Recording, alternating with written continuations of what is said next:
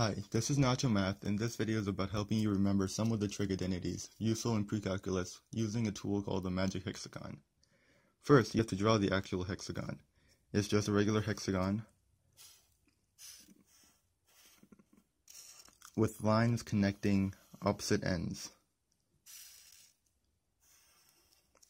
To fill in the hexagon, I just remember T, S, C, and that goes clockwise. T stands for tangent, S stands for sine, and C stands for cosine.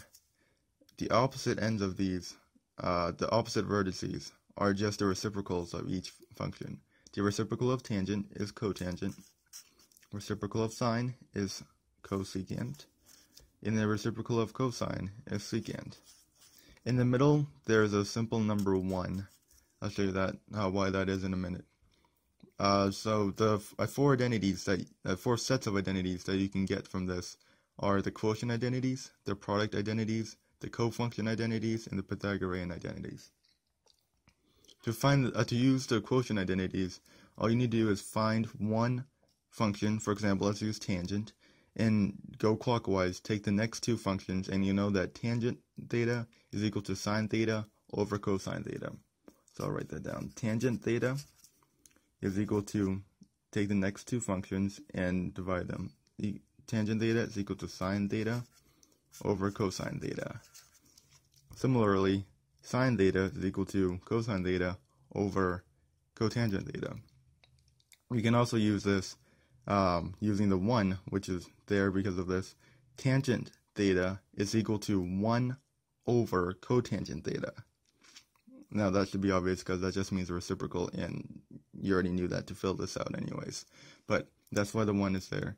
And the product identities can also be found using this hexagon. Let's take sine theta. Sine theta, once you take that function, you take the two functions immediately adjacent to it, tangent theta and cosine theta.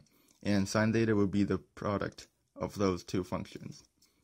So sine theta is equal to tangent theta times cosine theta. This goes all the way around the circle as well. So cotangent theta would be equal to cosine theta times cosecant theta. And again, that goes all the way around. You can do it however you want.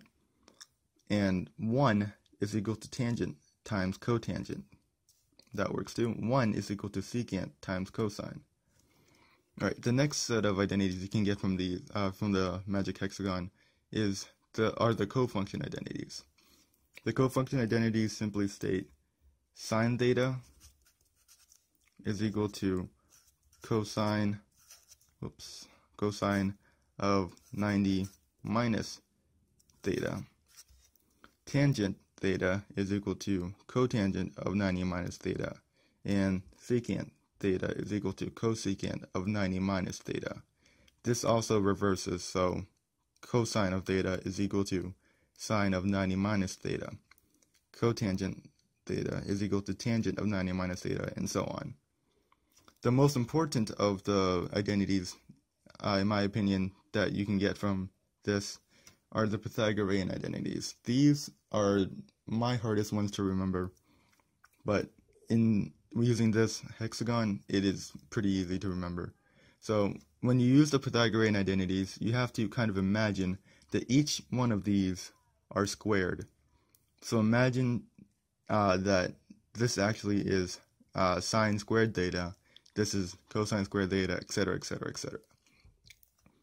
And to use the Pythagorean identities, you take each little triangle, this triangle right here, this triangle right here, and this triangle right here. You can use this triangle to find the Pythagorean identities.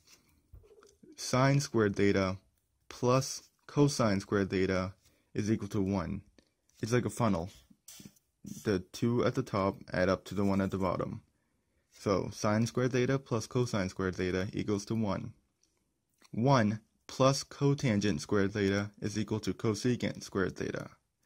Tangent squared theta plus 1 is equal to secant squared theta. You see the funnel? That's how I remember it. I don't know how else to describe it, but the 2 at the top add up to the 1 below. Now, because adding and subtraction are opposites, what you could do is also use the bottom, subtract one of the top ones to get the other top one. For example, 1 minus cosine squared theta is equal to sine squared theta. Cosecant minus cotangent squared theta is equal to 1.